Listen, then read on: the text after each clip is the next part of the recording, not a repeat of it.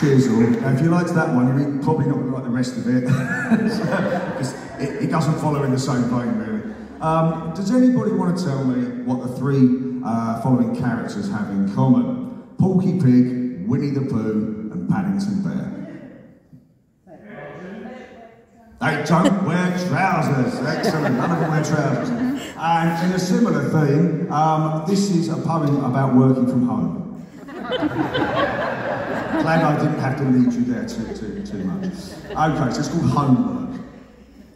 Zoom it up, mate. Offices passe. Hate your commute, give it the boot. Stay at home to do your job. No one will know that you're a slob, because colleagues only see your top half. They won't know that you're bare-arsed and sitting there in food stain joggers with Gruffalo slippers on your trotters. Blur the background in all meetings, rehearse your repertoire of greetings. Can you hear me? What about now? You've turned your microphone off somehow. You can analyse that data and maybe have a shower later. Don't subscribe to workplace dogma. Work in your pyjamas if you wanna.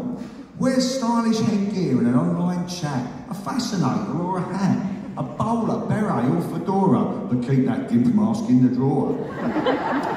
Accountants. You can balance ledgers almost in the altogether. IT people, do system reboots virtually in your birthday suits. One top tip that bears repeating is don't drink booze during a meeting, unless disguised in some receptacle. But not that rude mug, that's unacceptable. Conduct an important interview while you're sitting on the loo. The candidate won't know at all that you're dropping kids off at the pool.